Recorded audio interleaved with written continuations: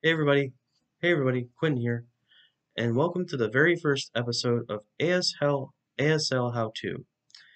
In this series, we'll be focusing on doing some various words and how to do them in ASL. The first episode and the first ASL word I want to do is rabbit. So how to do rabbit, there are many variations, but I'm mostly going to do three that I'm most comfortable with. So the first thing you're going to do is do two U or H hand signs. You put your dominant hand on the bottom and your non-dominant on the top, and you cross them like this.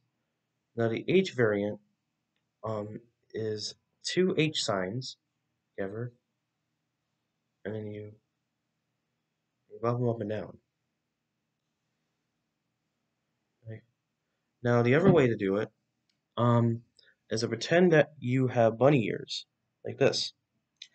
You can either do the U hand shape or the B hand shape, whatever, or is best suited for you. Pretend you have bunny ears, put them high up like this, and then fold them up and down. This is the U variation as well. And that's it. And that's how you do the SL sign for rabbit. If you guys like this video and if you have any more suggestions for any words I should do in ASL, be sure to leave it in the comments below. Thank you guys for watching, and I hope you guys have an animal-tastic day. See ya!